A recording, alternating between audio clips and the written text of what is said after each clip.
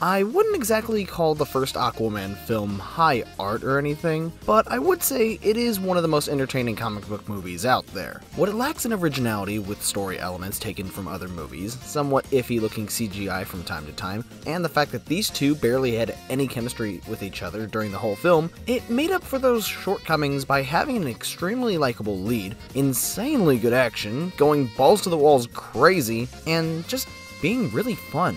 It honestly does not take a lot to make me happy. All of the colors and crazy shit going on screen put a big dumb smile on my face when I first saw it, like a baby saying jingly keys. So that's why Aquaman and the Lost Kingdom is both satisfying and disappointing, because I got a lot of the stuff I wanted to see in a sequel to Aquaman, but then didn't see enough new things, and things I liked from before are made a little worse. I can easily say that this isn't the worst DCEU movie by a long shot, but it's also not exactly a great film on its own either. When taking everything into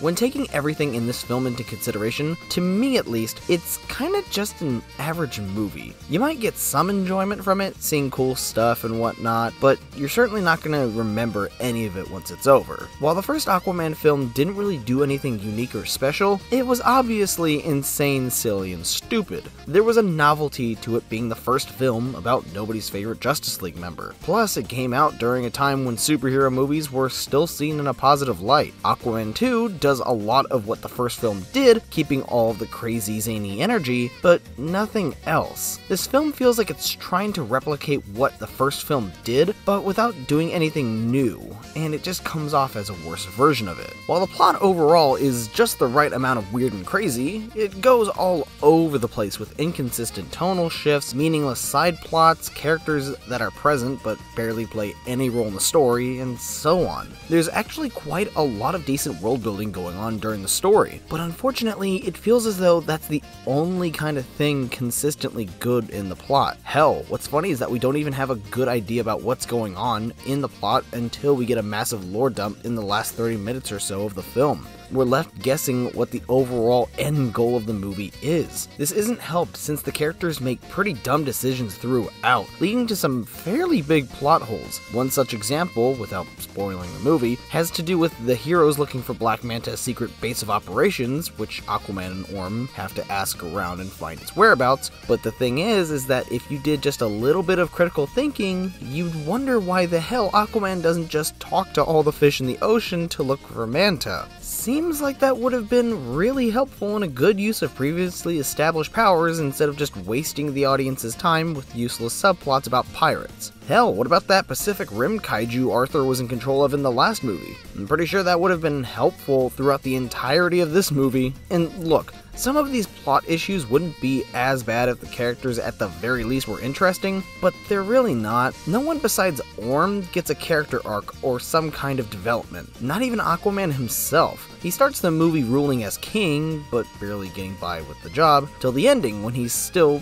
being king, acting exactly as he did at the start. It's a shame too, since Arthur had a pretty good arc in the first film with him learning responsibility and all, really getting you invested in his story. But here, no one really has that kind of development. There's no character that actually goes through significant change besides Orm, but the movie doesn't show that change enough. I mean, sure, none of the characters are god-awful or anything, but with how little they're given to do, it makes the whole adventure feel less important. Characters are only interesting when they change and evolve. That's one of the things that makes stories interesting. So while I can say that the movie's story is fairly interesting, with all the comic book silliness, it's not very interesting from a plot or character front. Really, the only things keeping this movie from being a total waste of time are the visuals, performances, and comic book cheesiness. I have seen people online complaining about the CGI being pretty bad this time around, but maybe I'm blind or something because I thought it all looked pretty good. There were occasional moments where it looked rough, but nothing to the degree of like The Flash or anything. The pretty neon glow from the first movie is still present, the creatures still look slimy, and the water looks wet. It's all good stuff. While none of the characters are written super well or extremely poor, at the very least all the performances are great. Everyone plays their parts well enough to help sell the nonsense that's going on around them. Jason Momoa continues to be a likable lead, helping breathe much needed life into the story overall. Though the standouts here are most definitely Patrick Wilson and Yahya Abdul-Mateen, who I both wish were given a little bit more to do, since both certainly had the most going on in the film and had a little more to work with than everyone else. The buddy cop moments with Arthur and Orm were the best parts of the movie, and it's a shame we didn't get to see more of that. Though thankfully this isn't a total boring slog to go through, since there's still a good amount of silliness and campiness present. I mean, you get to see people riding underwater speeders shaped like sharks and villain goons wearing costumes that make them look like the Cyclops from the SpongeBob movie. It's that kind of stuff that made me giggle, because the ridiculousness of it was just so entertaining to watch, just like the first film.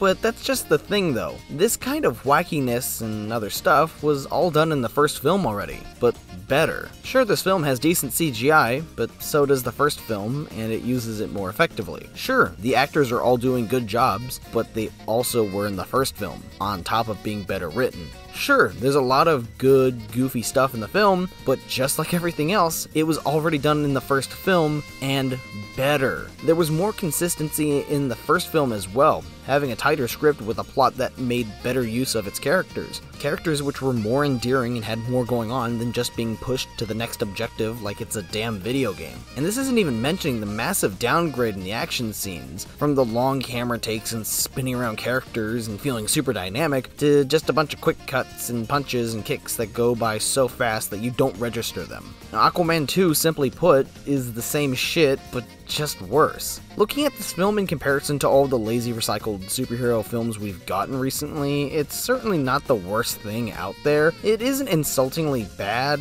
more forgettable, though I would take this movie over those ones in a heartbeat, but I would also prefer for it to be legitimately incredible and well made instead, but I'll take what I can get. In a way, it's kind of poetic for the DCEU to finally come to an end in such a fitting way, starting out with a film that was fairly polarizing and continuing with movies shifting wildly in quality from being pretty good to god-awful, now ending with a movie that really isn't terrible, but isn't anything special either. So congrats Aquaman 2, you weren't total garbage, but compared to recent comic book movies and all the DCEU, that really isn't saying much. So, without anything to say, I give Aquaman and the Lost Kingdom a 5 out of 10.